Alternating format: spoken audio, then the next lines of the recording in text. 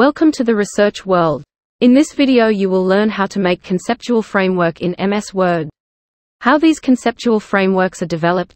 So let's begin. For example, we have a topic that is the impact of fear, stress, bullying and addiction and depression.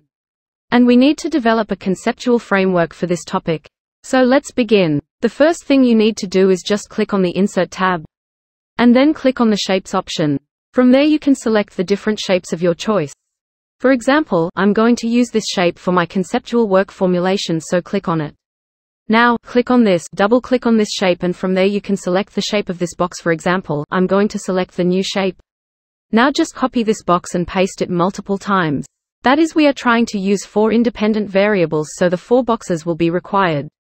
The next thing you need to do is just click on these boxes and then you will be able to write the name of the independent variables.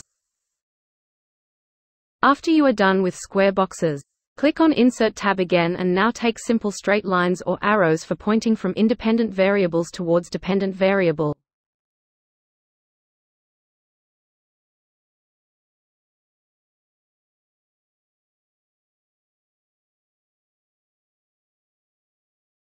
Insert your independent variables names first. That is, the first one is fear. The next one is the stress, that is the bullying, and the last one is the addiction, as well as these are the independent variables. So you can add the independent variable below these variables.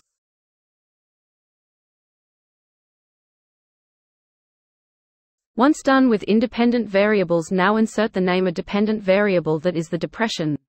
You can formulate multiple templates and different types of the conceptual framework in MS Word for research. Hopefully this video will help you in developing and making the conceptual framework.